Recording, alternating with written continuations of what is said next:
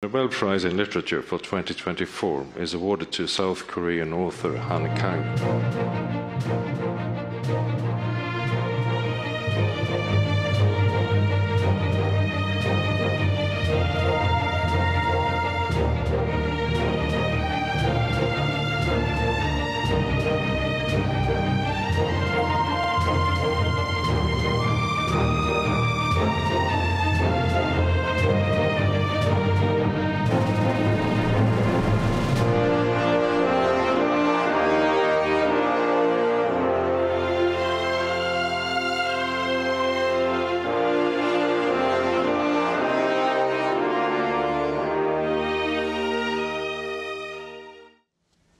Thank you for joining us. I'm Jung-min.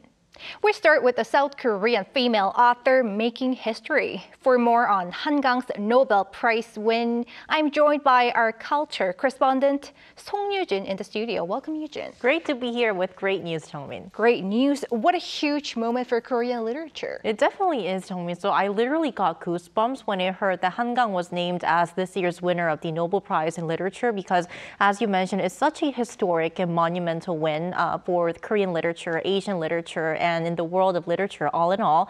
So to celebrate Han Kang's win, I looked into what has made her work resonate so deeply with international readers. Let's first take a look. The Nobel Prize in Literature for 2024 is awarded to South Korean author Han Kang. History made, again. That's how author Han Kang's remarkable 3-decade-long career can be described. Han has become the first South Korean writer to receive the prestigious award and only the second Nobel laureate in Korean history, following the late former President Kim Dae-jung's Nobel Peace Prize in 2000. The 53-year-old is also the first Asian woman and the 18th female author to receive the honor. Yes, I'm honored and I really appreciate your support, the support of the prize, and yeah, I just appreciate it. While this may be her first Nobel win, Han is already a celebrated figure in Korean literature. She rose to international fame when she became the first and only Korean to date to win the Man Booker International Prize for her novel, The Vegetarian.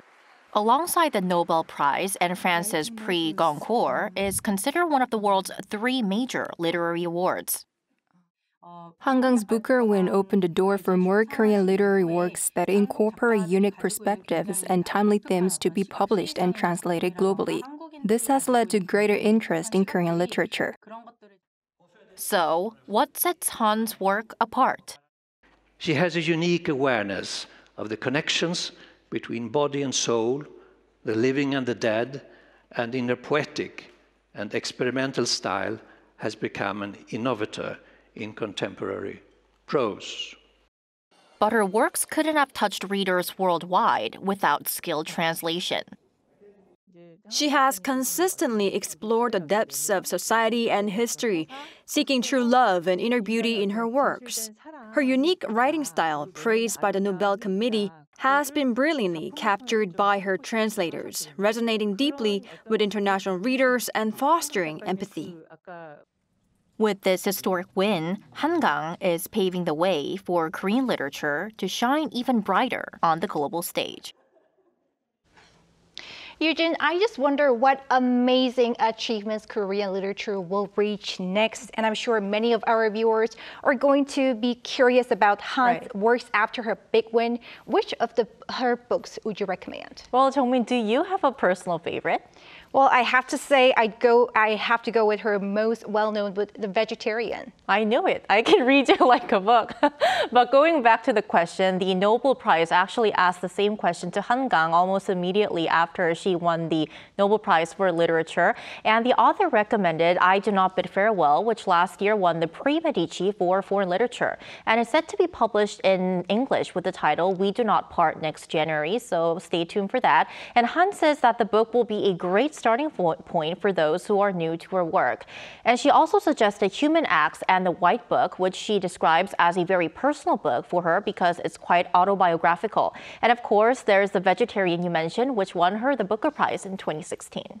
And so many great choices to check out as well. And Yoo-jin, I absolutely agree that skilled translation is essential for Korean literature to gain more global attention. What's being done to support this? Right, so the Literature Translation Institute of Korea has been running its Translation Academy from 2008 to really nurture future literary translators. And actually, a lot of those who translated Han Kang's books are from this program. Other notable graduates include Sora Kim Russell and Youngjae Josephine Bae, the translators of novelist Hwang Seok-young's Mater 210, and Anton Her, who translated Chung Bora's Cursed Bunny, both Booker Prize-nominated works. And the Institute is now working to kind of transform this academy into a more specialized educational institution by turning into a graduate school, so we'll have to see. We'll have to see. Our culture correspondent, Yoo-jin, many thanks. Thank you.